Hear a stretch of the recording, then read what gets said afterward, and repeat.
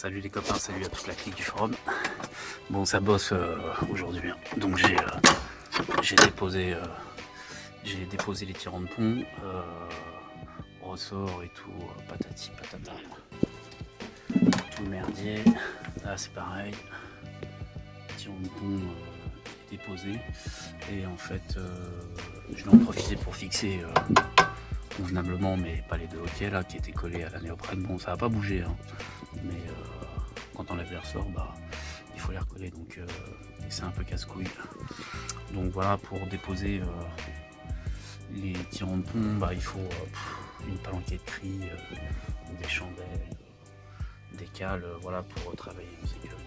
Ouais, j'ai mis un bout de naloyer en dessous comme ça, au cas où, quoi, histoire de pas mourir écrasé sous ma caisse. Donc là ici il y a une petite fenêtre, hein, qui permet d'attaquer le...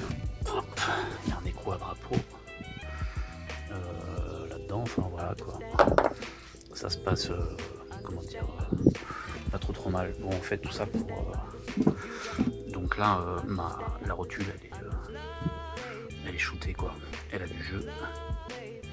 Et ce petit bruit là, quand je roule, ça me casse les couilles.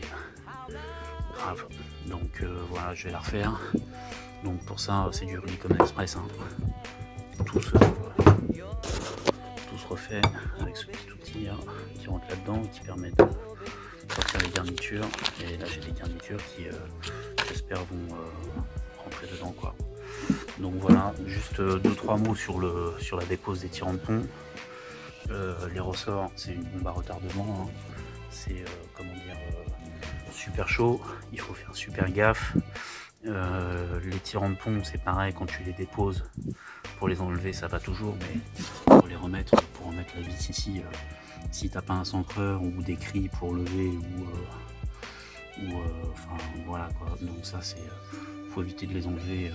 Si tu sais pas ce que tu fais, les enlève pas, parce qu'après pour les remettre c'est une vraie galère.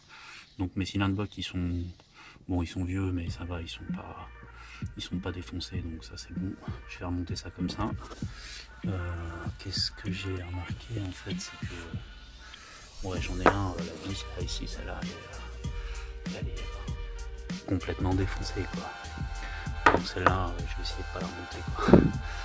L'autre c'est bon, ça va, elle va bien, mais celle-là faut que je la remplace. Donc je vais essayer de trouver d'autres vis, mais j'ai pas le bon diamètre. Ça c'est du 10, il y a du torx ici, c'est casse-couille. Je vais essayer de trouver un truc hexagonal quoi. Voilà quoi, ouais, sinon voilà, c'est parti quoi. Je vais refaire la rotule. Bon voilà, une fois que la cassette est refaite, la rotule elle doit être dure comme ça quoi. Donc il faut serrer la... Elle est où l'outil?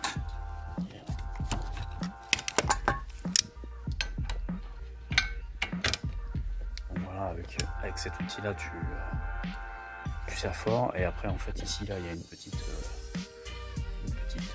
vis à laine qui vient se loger ici dans le logement pour éviter que ça se défasse quoi. Donc voilà.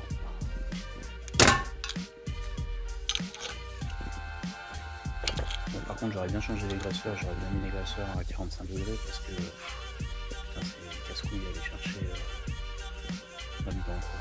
Donc voilà, je sais pas, bon, je vais faire une petite peinture là, et puis voilà quoi.